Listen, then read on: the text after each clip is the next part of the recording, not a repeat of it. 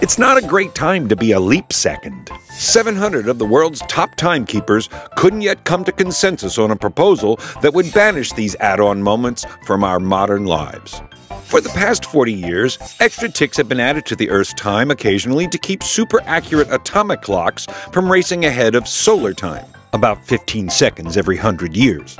But critics of the time tweak want the practice to be ditched, citing a very 21st century dilemma. Every time we add a leap second to the clock, the world's computers need to be manually adjusted.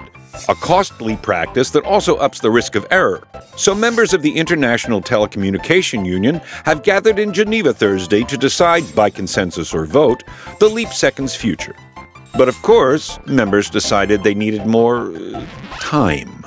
Leap seconds have at least a few more years on this Earth. A decision on the matter was postponed till 2015. Want more science? We've got the latest on discoveries and breakthroughs. Check out Slate News Science. Click to subscribe. Like us on Facebook at Slate Video. Follow us on Twitter at Slate Viral.